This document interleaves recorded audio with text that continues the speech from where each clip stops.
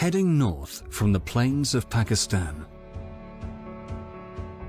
and into the foothills of the Hindu Kush Mountains lies one of the country's most spectacular regions and one of its least known national parks. Chitral Gol National Park is so remote and so high that its summits seem to touch the heavens. The park is renowned for its dramatic landscapes, ancient trees, treacherously steep cliffs, and for extraordinary cliff-walking animals like the Markhor.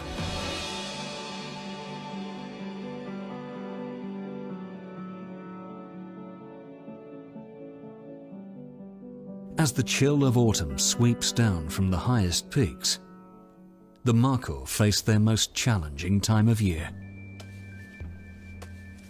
Markhor are one of the largest wild goats in the world. Males stand over a metre tall at the shoulder and can weigh over 100 kilos. Their impressive corkscrew horns can be 1.5 meters long.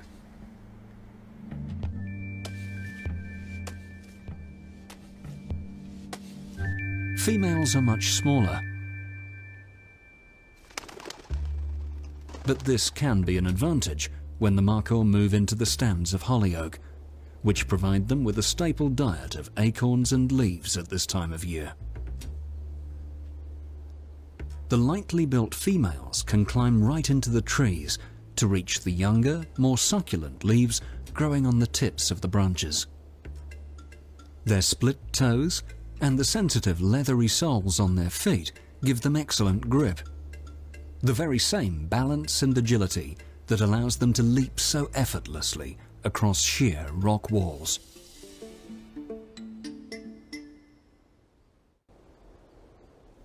The males are powerfully built, and their balance is extraordinary too, but they're simply too heavy for the branches.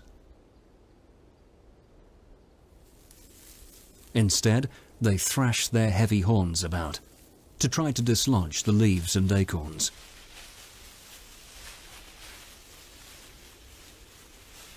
Once the food has fallen, size trumps agility.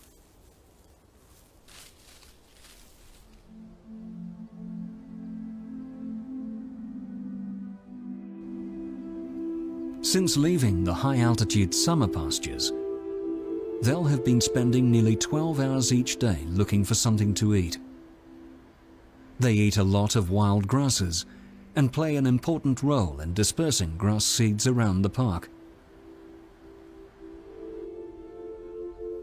Females give birth to 1 or 2 kids, and they stay with their mothers for at least a year. But these tiny families tend to huddle into small herds, as much for safety as anything else.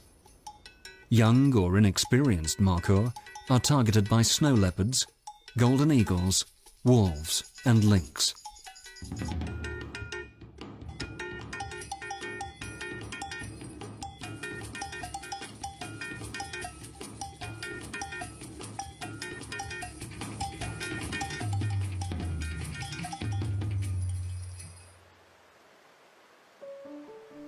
The older animals know their way round the landscape, and the youngsters need to learn not just escape routes, but where to find an essential ingredient that's missing from their diet. It's on the other side of this mountain stream.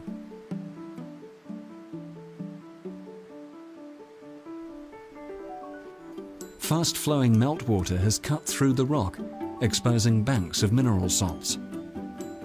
The Markhor need to lick at the rock salt to make sure they get the supplements they need. It's vital they stay healthy for the difficult months ahead.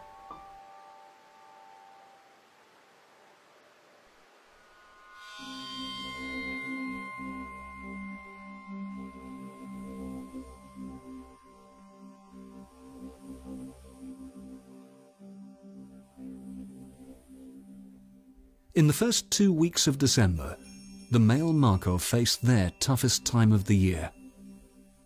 The males mostly live alone, but now they seek each other out.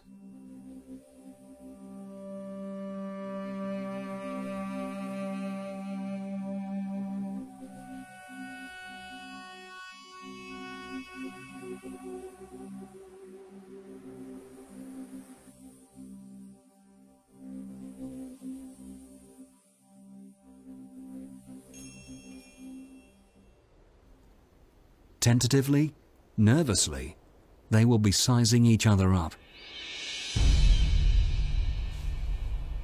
After days deciding who has the best chance of mating with the nearest females,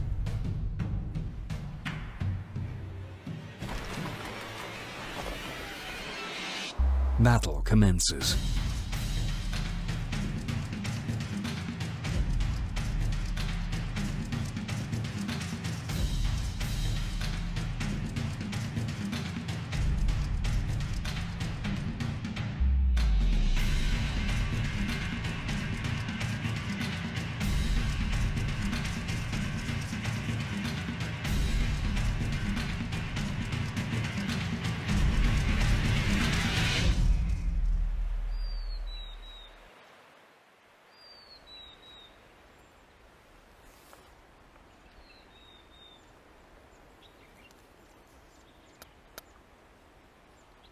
It's not just their size and power that counts. The terrain and their choice of standpoint can be make or break. The stakes are so high, the tension and clashes continue well past sundown. A clear winner will mate with up to 30 females.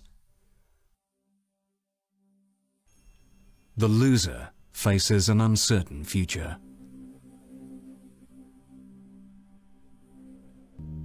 Whatever the outcome, Chitral Gull's population of Markhor, nearly 1,500 of them, are critically important to the overall health of the park and this ecosystem. They are a central link in the food chain. Now that their numbers are increasing, the future of Chitral Gull seems that little bit more certain.